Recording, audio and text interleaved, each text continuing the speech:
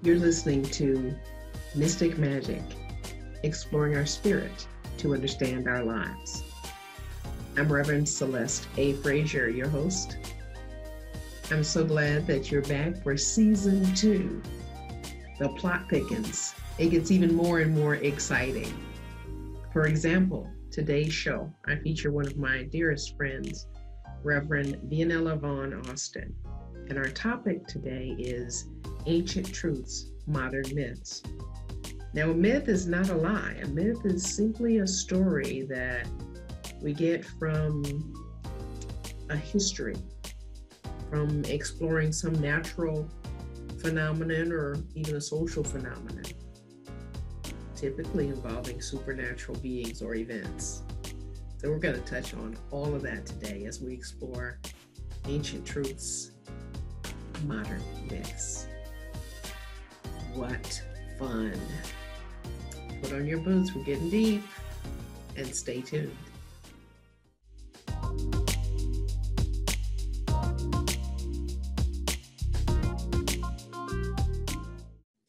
Hey, Mystic Magic fans. We are in for a wonderful time for season 2. We're starting off strong with my dear friend, Reverend Vionela von Austin. I have such great experiences that I've had with this woman and such wonderful insights. Let me tell you a little bit about her. For over 20 years, Reverend Vionela has traveled the world from Egypt to India, from Peru to Cambodia, from South Africa to France, with many places in between, studying personal development and spiritual anchoring. While her professional career was in information technology, specializing in technical services and enterprise infrastructure management, she has continued to work to fulfill her passion for universal principles and compassionate living, what she calls quantum consciousness or integrated universal spirituality. She became a religious science practitioner at the Agape International Spiritual Center in 2000, a student of Circles of Light Institute of Ancient Mysteries, and she was ordained at Khemet Institute of Applied Metaphysics. She's a Science of Mind minister and a teacher of consciousness, raising practices, and world philosophies. And she's dedicated to providing ways to give people back to their true self through a spiritual evolution in human consciousness. Reverend Vionela holds a bachelor's degree in computer science and a Master of Science in Spiritual Science and Transpersonal Counseling. She has spent more than 20 years applying these principles found in world religions, studying, exploring. She's been studying spiritual psychology and geometry and philosophy, and she facilitates personal and collective transformation through speaking and teaching in spiritual centers and conducting heart-centered seminars for small businesses and corporations, and providing private counseling for individuals and groups. So through her ministry, she has proclaimed herself a practitioner of the science of conscious awareness, based on her trademark development of conscious conversations, a process of self-discovery for personal, community, business, and professional transformation and healing. Welcome, Vionela. Thank you, Reverend Celeste. I'm delighted to be here, very honored. We're delighted to have you here. Like I said, I've known you for a long time, and you have been studying A Course in Miracles longer than I have, and I've been studying Course in Miracles for quite a while. So tell me, what is your favorite Course in Miracles lesson? Whether it's in the workbook or whether it's in the text, what's your favorite? It's interesting. It's somewhat of a mantra in my mind as things come up. I am as God created me, because that's all encompassing, including every experience I've had in humanity, not being my experience, not being my thoughts, and not being my feelings, as what we know that we are transcendent beings. I am as God created me. And the whole purpose is to go back to that original knowing and that original blueprint, which aligns us with infinite possibilities. That's so funny because I'm glad I didn't ask the question, which I might have asked is, my favorite is, I am as God created me. What's your favorite? That's so funny. Well, one mind and brilliant minds think alike. That. Yes, it's a So great tell entry me, point. Mm-hmm. you've been, hanging out in the land of Khemet for quite a while, and you masterfully facilitate the Egyptian roots of science of mind. Tell me, what excites you the most about the teachings of Khemet? Wow. Every time I go back, and I'm scheduled to go back in September, provided things open up, every time I come back, I realize and see how much this information has been there for thousands of years, anchored for us in stone, energetically still available, and acting as an activation point for anyone that chooses to step in here. The ideas that we have in New Thought and quantum thinking, is what I call in quantum consciousness, is not new. The Egyptians were masterful. They didn't have a separation between science and spirituality. It was one and the same. Where man uses science as a way of empirically discovering how the universe is created and how we're created, it's one and the same conversation, and it's not mutually exclusive. And the fact that they anchored a lot of these scientific awarenesses that we are still discovering in physical form without the instruments, without having to have empirical data. They could travel in consciousness. For instance, most people know that the pyramids on the Giza plateau are aligned with the Orion constellation. They didn't have big telescopes back then, but right. They could meditate on the night sky. They observed the process and the rotation of the celestial bodies. And I firmly know that they traveled there in consciousness and were not confined to the idea of being just a physical being. They were in connection with the heavens, they were connection with nature, and they were connection with their physical experience at the same time. A lot of that is shown through their mastery of chemistry, which some people see as their ability to preserve things. We get the word chemistry from Khemet. We get our symbol for our medical symbol with the snake swirling around right off the temple walls. We get our scales of justice symbol from the symbol of Ma'at. We get so much, and that's only touching the hem of the garment of things that have been there from time memorial. And of course, civilizations at that time knew that. That's why Plato studied in Egypt. He wrote about Egypt. That's why Alexander built the Library of Alexandria there, because they wrote down what the people knew in consciousness and was a part of the awareness of the high priest order to maintain and handing it down to the initiates for the unfolding of mankind. Now, you mentioned some writings that were on the walls. Tell me a little bit more about the curriculum that we would find on the walls of the Egyptian days. Wow.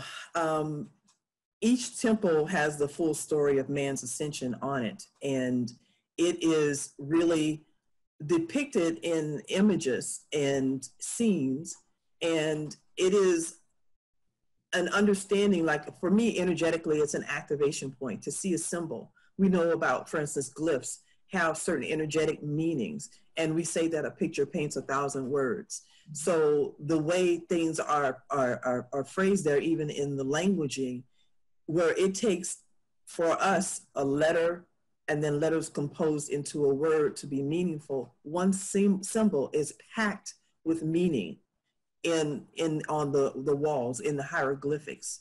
And I think of the times that many people have come to go through the process of awakening or initiation or activation. That energy is imbued in those, in that writing in stone. And the fact that it sits on what we call a crystal grid, it is an energetic vortex in and of itself. So it activates that inner knowing that's written in our hearts and our own DNA. And more than a spiritual experience, it's an activation in consciousness. When you see something, it activates a memory. And each symbol is indeed a metaphor, or what Joseph Campbell called an archetype, not a god. If I remember one of the first times I went, the Egyptologist referred to what people refer to as gods, like Horus or Isis. He said the Necher, Horus. Well, Necher translates for them as nature. So all of those are representations of natures or aspects of God, aspects of us. And they knew about the multidimensional aspect of humanity, of man. It's not divinity separate from being a physical being. We're actually able to see ourselves in our different stages and different ways of expression right on the temple walls. So that's why an initiate could walk through and discover himself, not a belief system outside of him, not a divinity that's based on a hierarchy, but an aspect of his own being. Now, you have a wonderful workshop called Multidimensional You. I remember you having a way of getting us in touch with who we are energetically. Can you say something about how the distance is shorter than we think, about how much we're able to affect one another? Yes, that's quite interesting. I did this demonstration, which you know, with these hangers. But basically, we have our physical body, which is less than 1% of our presence, and that we are energetic beings. And we have a frequency, and that frequency is extended beyond our bodies. Scientifically, they've discovered this, that it's the energy of the heart is the most powerful and center of our energy field. It is bigger, like 100 times bigger than the energy field of the brain. And that's measurable. Like, you've seen them show a cell under a microscope and you see the halo around it, the light, that's the light energy. And if we could see ourselves when we're vibrating at what we call a higher frequency, we're in love, we're in appreciation, we're in thankfulness.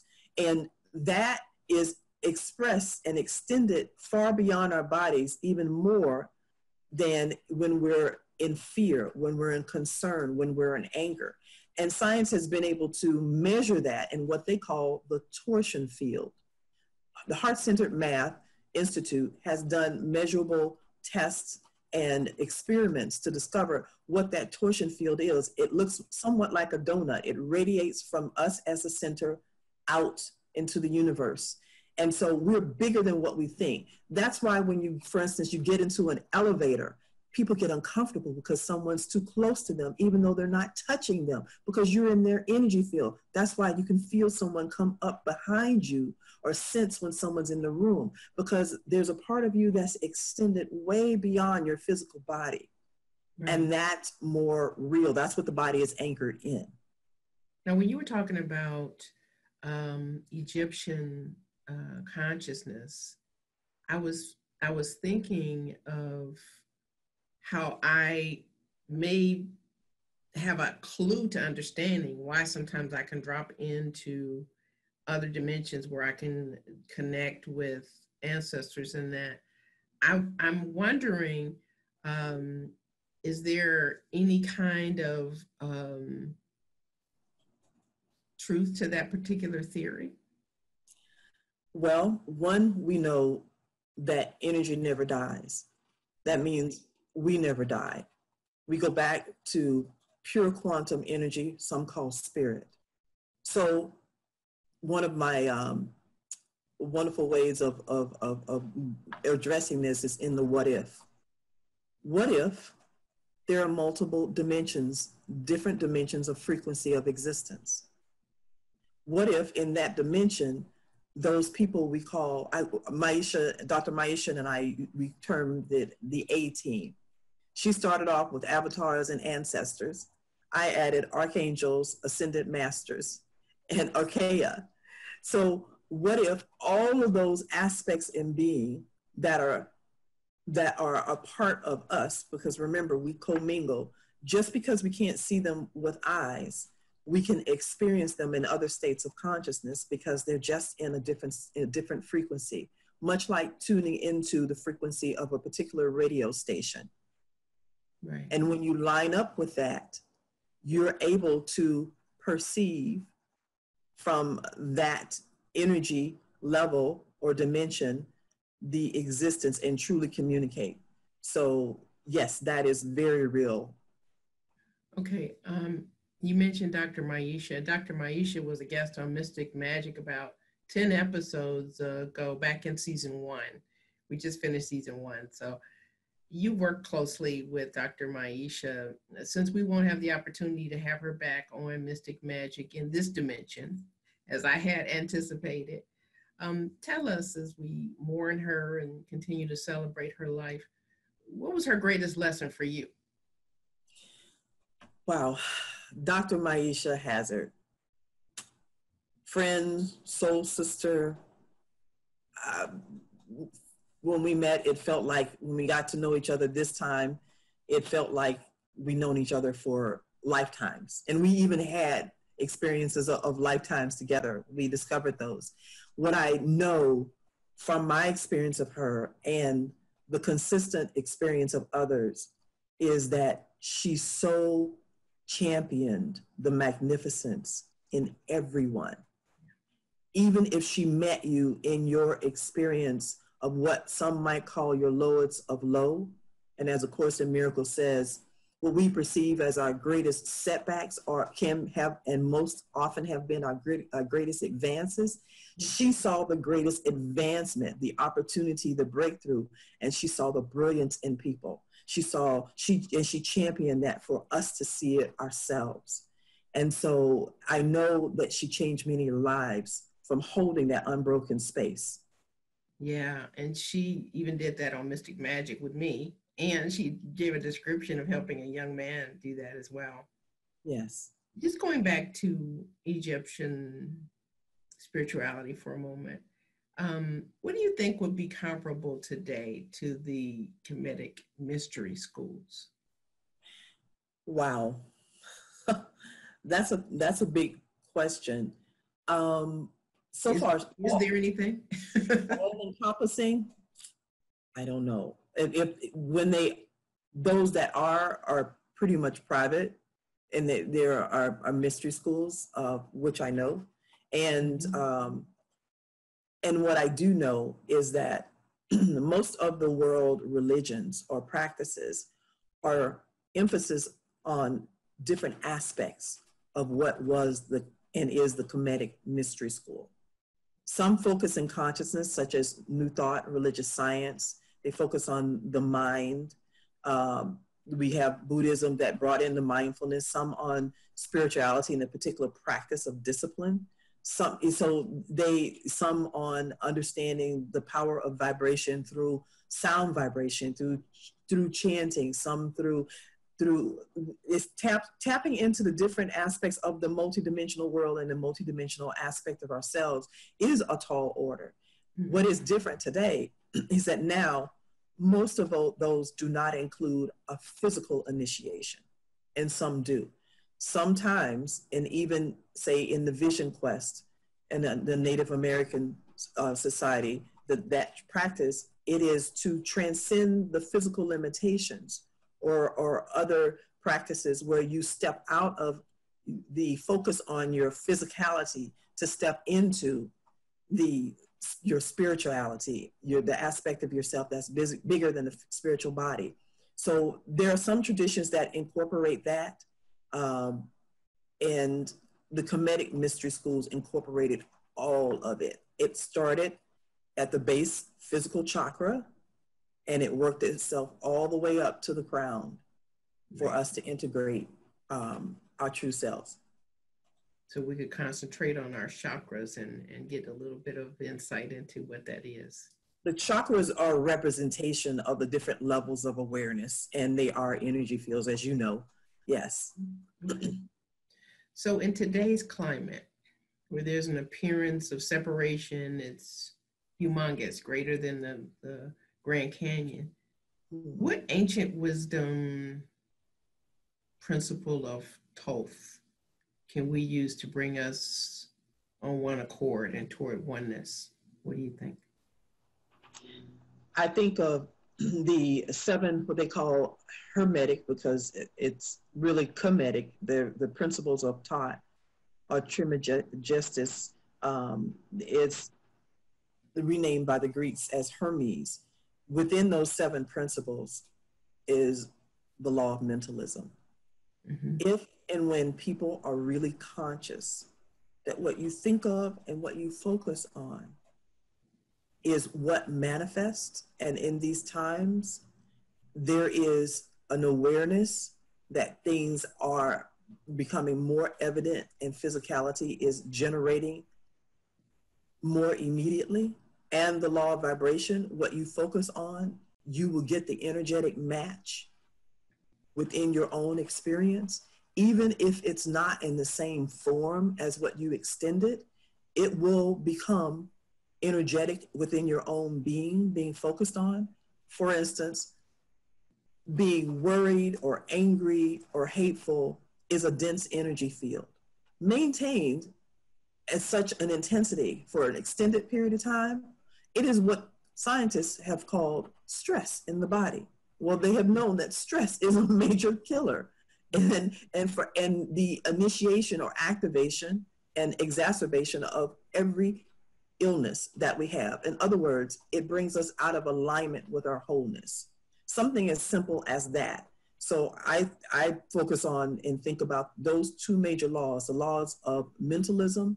My thoughts have power and it creates, and the equivalent vibration or frequency of those thoughts are what will come back to me and what I will experience at some level in some form. Yeah, that explains some things because, I've been having a lot of diversity conversations, and, there's some anxiety around that just comes unexpectedly sometimes that I'm keenly aware of, but I now know that there's a connection. So I know I have to couch myself in a way of unconditional love so that I can dispel some of that and dissipate those moments. Yes. Yeah. So tell me, you're very busy. I know you got some things in the works. Tell us what you'd like to promote that's going to be of interest, I know, to our listeners. Well, speaking of what you said, the times that we live in, a couple of things I'm bringing to the forefront. One is the diversity program that I have called I See You. Mm-hmm. And with what we're experiencing now, the awareness and the willingness to say, I see you, I am putting forth to bring this program into corporations, into organizations, to understand what that really means, to see another human being before you rather than to see the color of their skin or any characteristic or cultural or nationality about them. The other is relevant and on the forefront because of these times is called A Time for Forgiveness. There is an opportunity for us with everything that we're seeing, especially now, to give forth all of our beliefs, all of our frustrations, all of our judgments, all of our anger, and to know that it's not about doing it for anyone else. It's not turning the other cheek to be slapped on the other side. It is not about saying or sanctioning that someone did something and it's okay. It's about unbinding yourself from the power that dense energy or fear or judgment has for each of us personally. So that really is in my heart and mind. I need to take that one. So tell us where we can find out information. Huh? We all do at some point. That's when I grant why it came through, because it's starts off from my own inner practice and extends itself in my sharing. So give us your website so we can look out for those dates and get the information for the Zooms or whatever your platform is for presenting those. It is called Conscious Conversations with a Z on the end, .com and .org. So run together, Conscious Conversations with a Z, .com and .org. Wonderful, wonderful. Well, I am so glad that we were able to have this time together. Seemed like the only way I can catch up with you long enough to visit with you. I miss you. I love you. And, you know, for those who don't know, like V's part of my family. She's part of my tribe. So I just really appreciate who she is and what she brings, and you can tell why. I so appreciate you, Celeste, and thank you for what you do through Mystic Magic and so much more. Thank you. This is Mystic Magic, exploring our spirit to understand our lives. Blessings.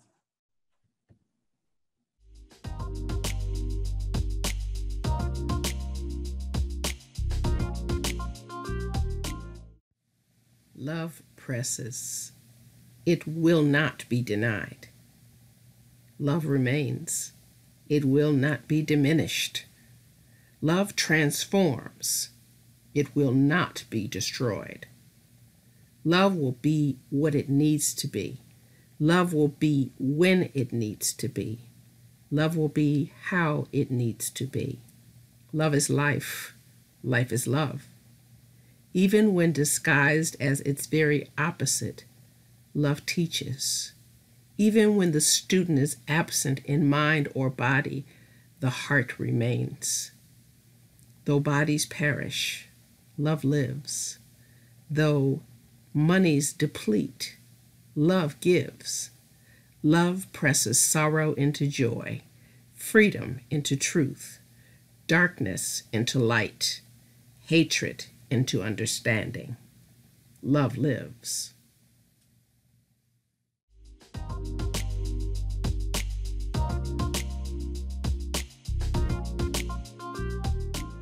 Thank you for tuning in today. My name is Celeste A. Frazier, and this is Mystic Magic. We'll be back next week when my topic will be the div in diversity, and my guest will be Tracy Brown, licensed practitioner and a master diversity trainer. It'll be great to be with her. Please see our show notes to get more information about today's conversation. For more podcasts, please subscribe. If you'd like to support the show, feel free to do so. Mystic Magic can also be found on Apple, Spotify, Google, iHeart, Stitcher, and many more great podcast venues. This is Mystic Magic, exploring our spirit to understand our lives.